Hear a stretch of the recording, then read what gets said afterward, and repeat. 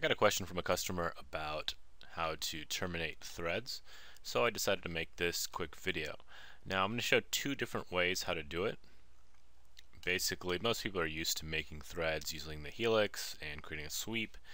Even for SolidWorks 2016 we have the thread wizard, but the thread wizard also doesn't terminate the ends of threads. So you can have something where you grab this edge, for example, choose extruded thread and create a thread, and then if you look at the ends, it's basically the same thing that you'd create if you were creating this with a helix and a profile. No end here. So I'm going to show two different ways to do this. One is a loft or boundary feature, and the other one's just a simple revolve. And this is generally, or this one looks very similar to a lot of things you'll see on plastic parts or glass jars or something like that. And the other one is more akin to what you'd see on a screw or something like that. I know this isn't the exact geometry you'd see necessarily, but this is a lot closer to that. So I'm going to go ahead and delete a bunch of the things I have here and start from just my simple cylinder. So I'm going to assume most people know how to use the Helix tool here. Now if I create a sketch on this face, for example, I'm going to have a helix going from this edge, and generally when I create a thread I center the thread profile. So if I did this, for example, I'd have a thread sticking out on this side or above the cylinder. Similarly, if I just offset by half of the distance for my thread, I'm probably going to use a thread of maybe about 0.1 or 0.2 inches. If I only do half of that, then the end of the thread, just like the one created by the thread wizard, is going to sit right at that top edge, and then when we terminate or finish our thread, it's going to be above that area. So whatever offset you choose to create your helix on, just make sure it leaves you enough space to add a little bit more geometry. So I'm going to go ahead and just create an offset here, and I'm cheating a little bit because I've done this before. So I've set an offset distance of 0.07 inches. And then I'm going to do the good old sketch, convert entities, and jump right into the Helix tool. So for this, I'm not quite sure why, but by default SolidWorks' start angle is 225 degrees. Maybe there's some good reason for this. I typically like to be able to use the default planes, so I'll go with 0, 90, 180, something like that.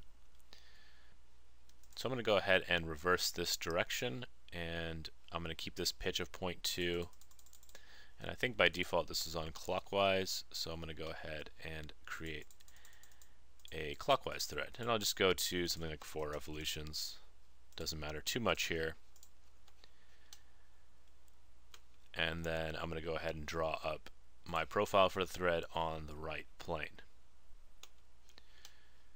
And before I do that, I'm going to go ahead and create another helix, and this is going to be for that boundary feature that we create, and it's just going to extend pass on this side. Now you'll notice at the beginning I showed a revolved profile down here and the boundary profile up here. If you do create another boundary profile down here, you'll have to create another plane down there. So I chose this one just to make this a little bit easier, or to remove out one step. So once again, I'm going to convert this out, and I'll create a helix, and then we'll turn off that reverse direction, and I'm going to go ahead and hit counterclockwise so this goes along with the profile. Now if we turn this down, something like a quarter of a revolution is still going to be quite large here, so I can drop this down maybe 0.1. In this case, maybe I'll just go with that same 0.07 or 0.06, something like that. I don't remember exactly what I did, but we can modify it after the fact here. So I'm going to go ahead and grab the right plane. I'll hide this one out, and then we can create our sketch on the right plane. Now I typically like to have some overhang on the profile in case you get a zero thickness issue, or in case you have some kind of taper, but generally you won't run into issues if you just put it coincident to this edge. I just like to do it this way, just in case I change my geometry and all of a sudden I have two solid bodies because this was coincident before and then I changed maybe change the diameter here and have some issue. I don't know. It has been useful in the past, so I keep doing it. So I'm going to go ahead and add a midpoint to the center line and then grab the helix somewhere up in this area and pierce it. If you are not aware, if you click on other parts of the helix or other revolutions of the helix, then it'll pierce that area on the helix. So if I'm clicking up here, it's going to be up here. If I'm clicking on this second area down here, it's going to sit down there.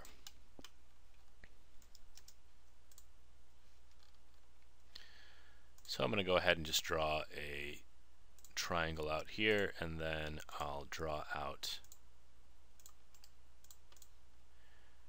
a back area as well, and then I'll just give this some kind of width. A lot of times you'll put this on maybe a plastic bottle or something, so there'll be a width, or maybe a jar, so we'll just leave a very small thickness there.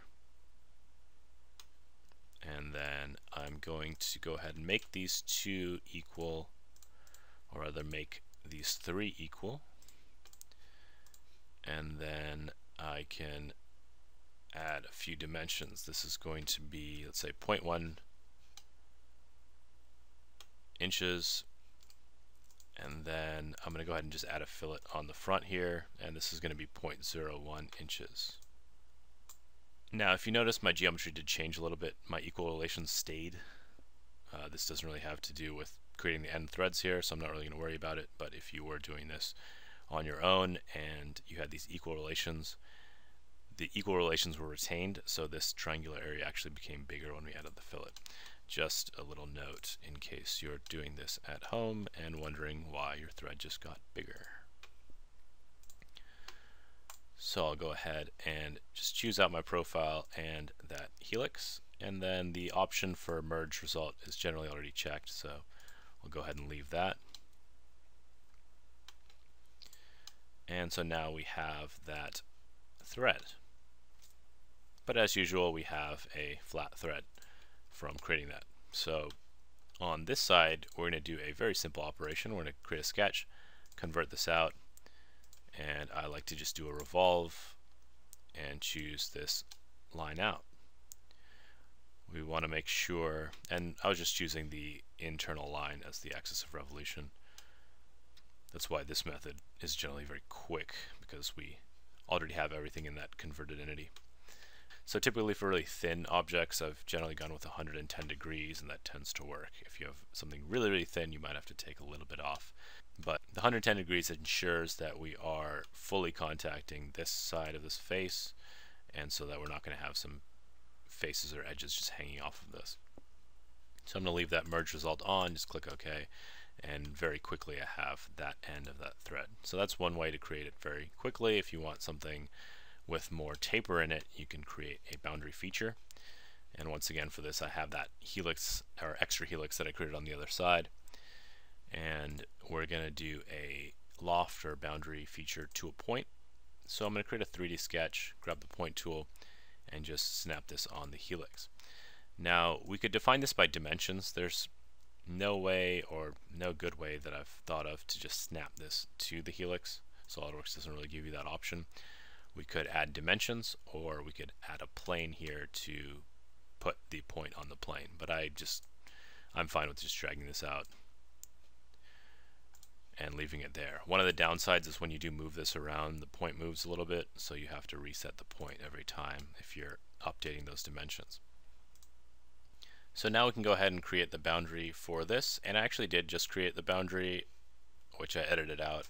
I was having some issues creating the boundary with the helix being 0.07 revolutions, so change this to 0.1 revolutions. Let's see if that works.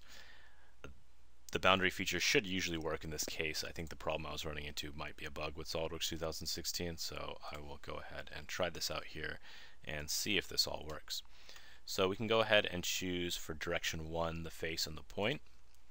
And if you leave it at this, you get a very weird kind of curved profile, because a lot of this profile is sitting on the inside of the cylinder. It's merged on the inside there. So we can go ahead, and for that direction 2, we're just going to choose the helix and click OK. And for some cases and some geometry, you might run into this feature failing. So just mess around with the size of the helix a little bit and the position of the point to see if that affects things. Or you can also use the loft tool. In this case, we could use the loft and choose these two profiles.